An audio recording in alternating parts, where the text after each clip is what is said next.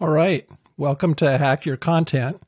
Hey, in this episode of Hack Your Content, what I wanted to do was talk to you about how to leverage ChatGPT to create better content for your blogs. So if you haven't used ChatGPT yet, it's available at OpenAI. You'll have to create an account to use it. But once you've done that, you'll get access to this interface.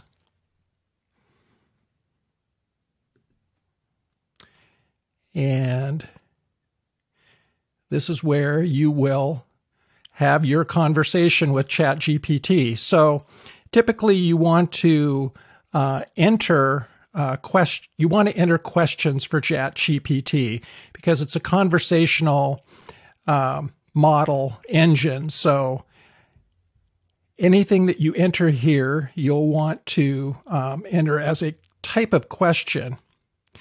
So when you're writing a blog post and you're using ChatGPT for content, I'm going to start off by getting a blog post introduction. So just so you don't have to watch me type, I've got some questions set up ahead of time.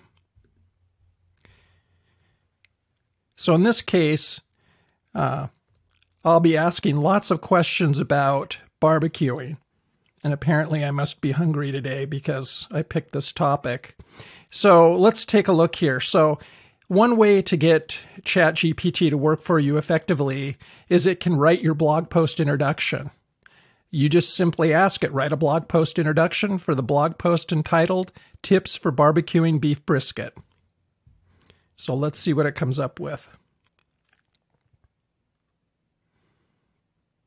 So the process will take a little bit of time. It just depends on how many people are using the service at the time you're using the service. Now, of course, with any content that you create through ChatGPT, you do want to be careful of fact-checking it.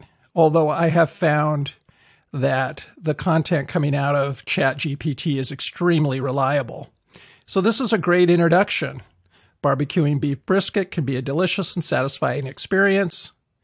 As I read through this, it looks like it would work incredibly well for an introduction to a blog post on this topic. Now, of course, you may want to rewrite sections of it or edit it to give it a more personal feel for your writing style. But it looks like it would work just great. So that's a nice test of ChatGPT for a blog post introduction. So what about, well, before I get to the blog post conclusion question, how about write a paragraph talking about smoked brisket and use the keyword Traeger pellet grill. So if you have some specific keywords that you're trying to intersperse within your blog post, you can ask it to use keywords in its response. So let me grab that and copy it, paste it into ChatGPT, and we'll see what it decides to come up with here. And the key thing is, will it add the keyword that I asked it to add?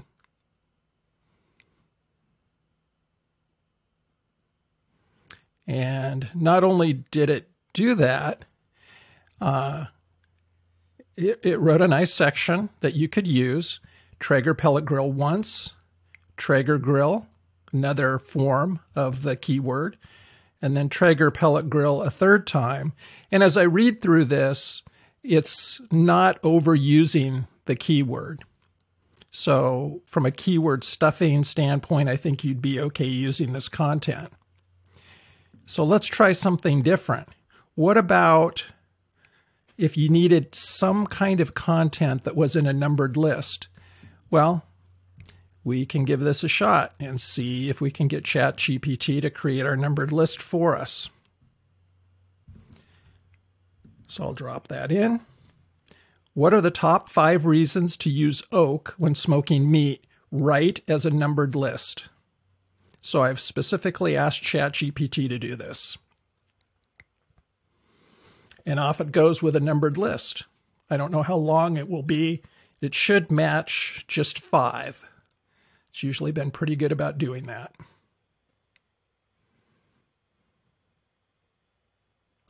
Now, I'm not an expert in smoking and barbecuing meat, but from my high-level understanding, this is pretty darn good content and matches up with a lot of what I've read on the web about how to smoke meat.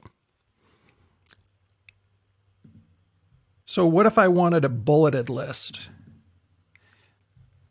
You can say, using a bulleted list, tell me why barbecue is so popular in Texas. That's a good question. You're asking ChatGPT to build a bulleted list for you. We'll find out if it will answer that correctly.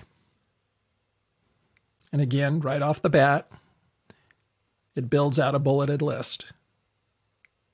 Now again, it's up to you to vet the content and decide whether it's something that's usable for your blog post.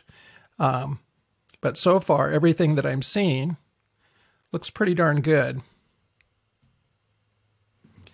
Let's keep going. So here's an interesting one. Write a first-person anecdote about tasting barbecue brisket for the first time. So the one thing that you'll notice about ChatGPT is the content in it does sound a little textbook-like. So maybe you want to personalize your blog post a little bit and you want to share what would be a first-person anecdote about your topic. So let's see what kind of story we get. I'll never forget the first time I tasted brisket. I've always been a fan of grilled and smoked meats, but I'd never tasted brisket before. Let's see. I'm not going to read the whole thing. The meat was so tender and flavorful. Couldn't stop raving about it the rest of the trip. So you can see that it will write a story in the first person about your topic that you could use in a blog post to just add a more personal touch to a post. So what about a compound question?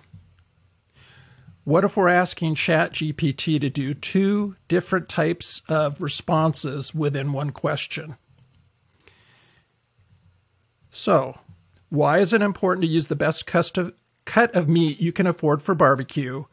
And I want it to write 2 paragraphs and a bulleted list.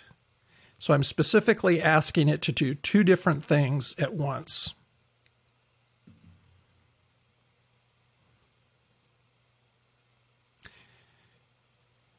And the response time, very fast. There's 1 paragraph. And it's writing the second paragraph. And it follows with a bulleted list.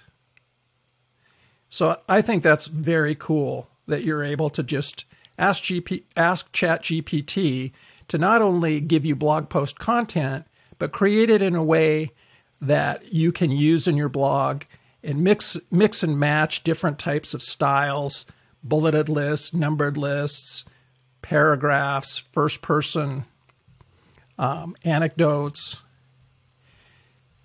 So what about a conclusion for a blog post that's entitled Tips for Barbecuing Beef Brisket? Can it do that? So write a blog post conclusion for the blog post entitled Tips for Barbecuing Beef Brisket. Let's dump that in and see what happens.